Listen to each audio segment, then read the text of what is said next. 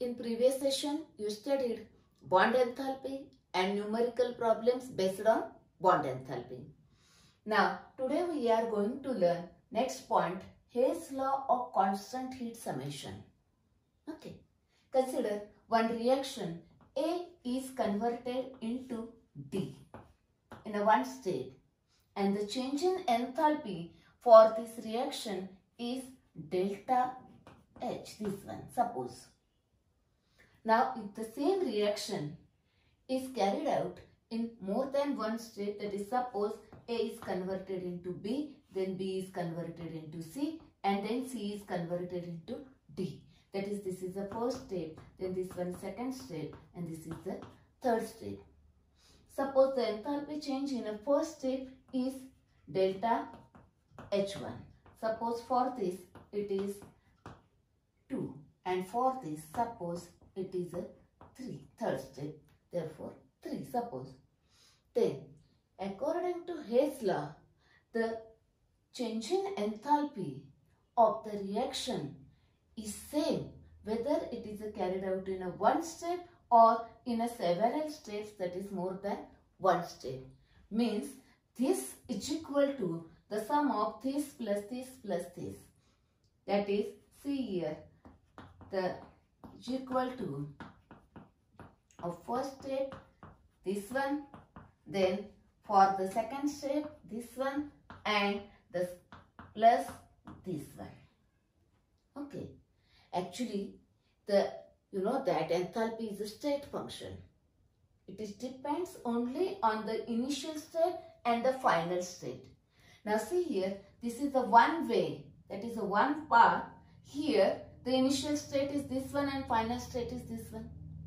Now see this second part, the initial state is this one and final state is this one. That is, you go through this path or through this path. The initial state and final states are same. Therefore, enthalpy change remains same. Okay. Let us see one example. Consider carbon in a solid state reacts with oxygen gas, gives the CO2 gas. Okay. This is the CO2 gas. And the change in enthalpy for this reaction is minus 394 kilojoule. Okay. Now reaction here carried out in a one step, directly carbon converted into carbon dioxide by using this O2. Now suppose if the same reaction, first this carbon solid reacts with half O2, that is with the one oxygen atom, first gives carbon monoxide gas. Okay, the change in enthalpy for this reaction is minus 110.5 kilojoule. Okay, and next, this is the one step. Now this carbon monoxide gas reacts with half O2, that is another oxygen atom, that is one more oxygen atom, gives carbon dioxide. Here the enthalpy change is minus 283.5 kilojoule. Okay, now see here. Here the initial state for this is this one and final state is this one. Here same reaction is carried out in a two step. The initial state and final states are remain same. Therefore, this enthalpy change is equal to sum of this plus this. Either it is carried out in a one step or in a two step, the enthalpy change remains same because enthalpy is a state function. That is a Hess law. Okay, next. Now you know that one more example. See here, solid is converted into liquid. Solid converted into gaseous state. Enthalpy of sublimation. You know this one.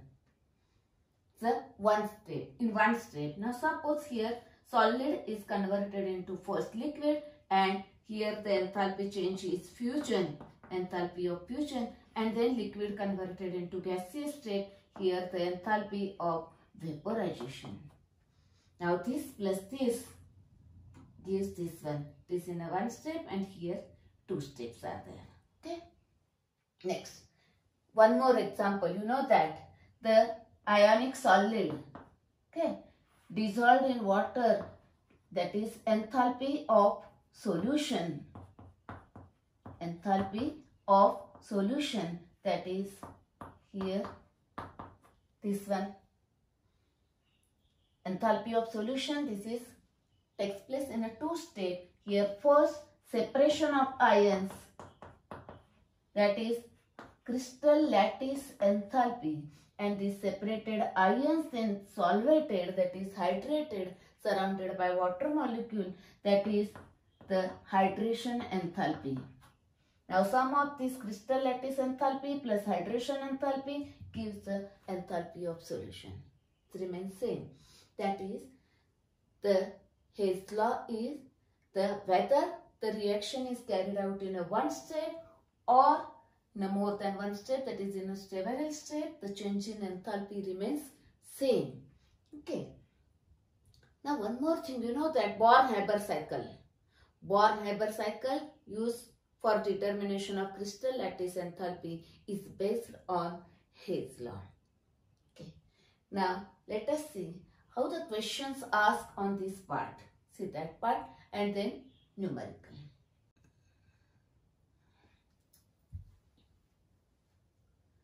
Now statement of Hess law. Hess law states that overall the enthalpy change for a reaction is equal to sum of enthalpy changes of individual steps in the reaction.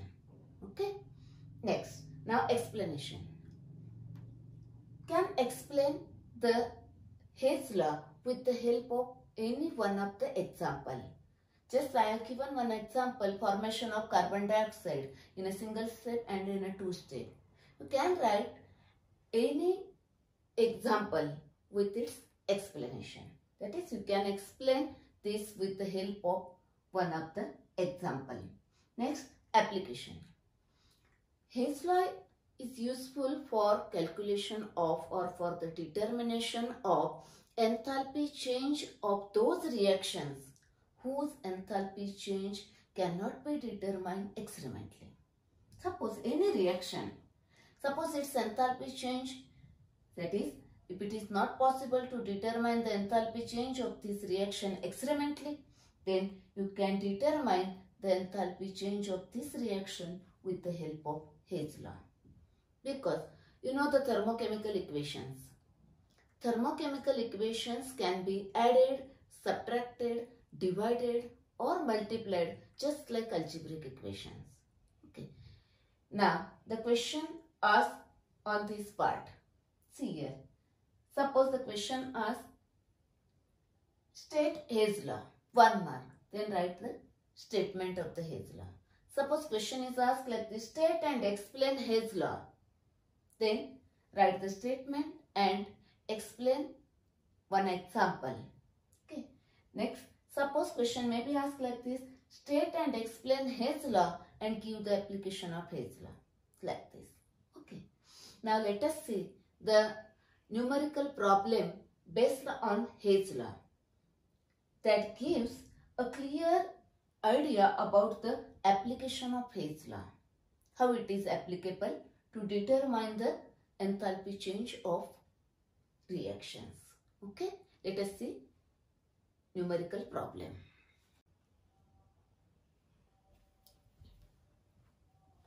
Let us see problem. Calculate the enthalpy change for the following reaction at 298 Kelvin. Okay, now see here, this is the equation for which want to determine the enthalpy change. How much? Okay. Next. Now these three equations are given along with their enthalpy change. Now what is our aim? Obtain this equation from these equations. Okay. Now for that purpose you can multiply, divide, add or subtract these equations in such a way that you will get this equation. Okay, That is, our aim is to obtain this equation from this equation. Then automatically its enthalpy change is obtained from this.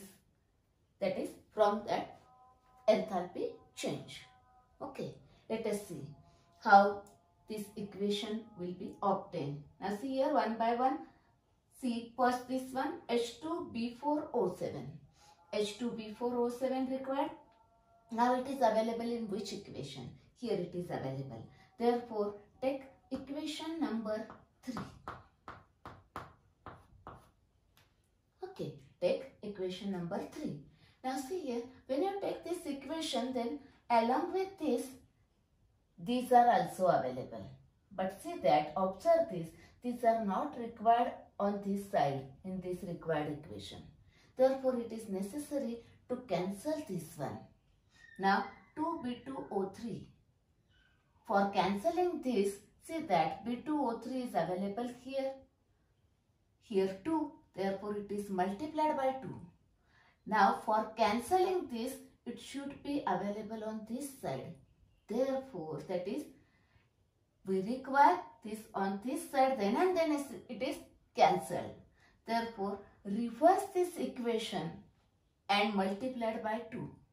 Okay, that is plus reverse of equation number 1 multiplied by 2. Okay, now for balancing water weight, okay, just observe the equation, use the simple logic and obtain this equation. Okay, next see this one. Now we require this one. It is available in this. Okay, now it is 4HbO2. Now HbO2 is available here, but we require 4. Therefore, it is multiplied by 4. Okay, now see here, that is equation number 2. It is multiplied by 4. Okay, now see here what happens.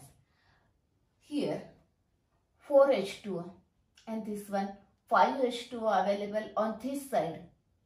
Now this is multiplied by 2, therefore 6H2O, but reverse of this, therefore 6H2O available on this side and 5H2O on this side. Therefore this 5H2O, and out of 6 5H2O cancelled out and 1 H2O remained on this side, which is required here.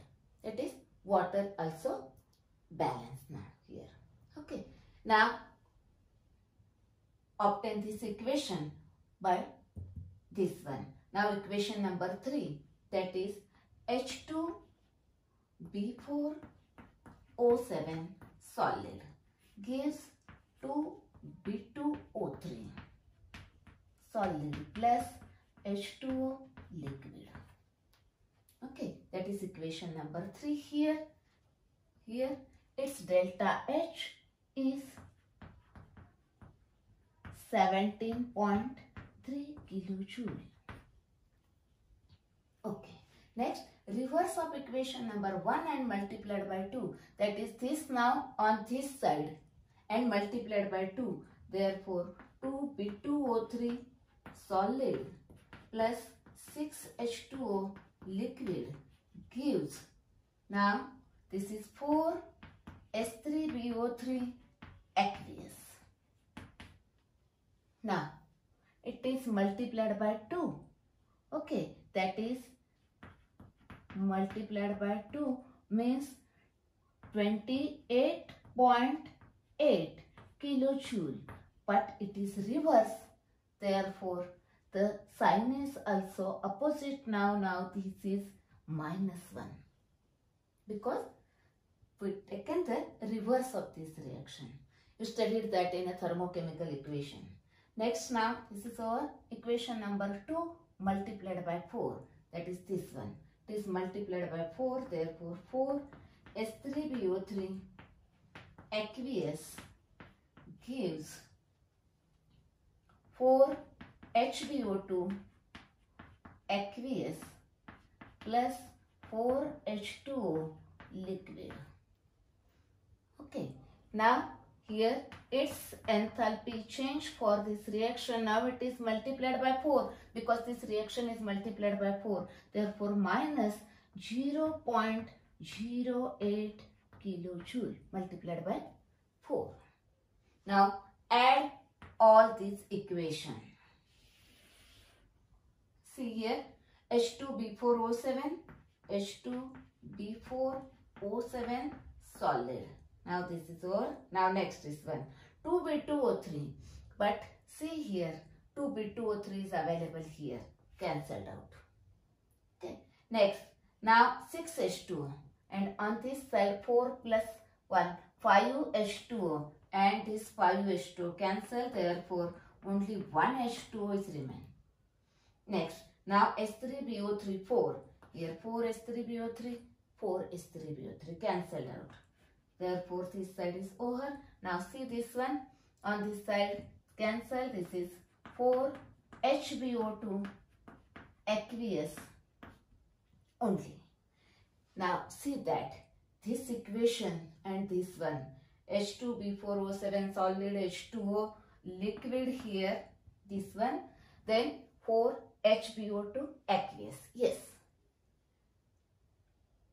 we will get this equation here.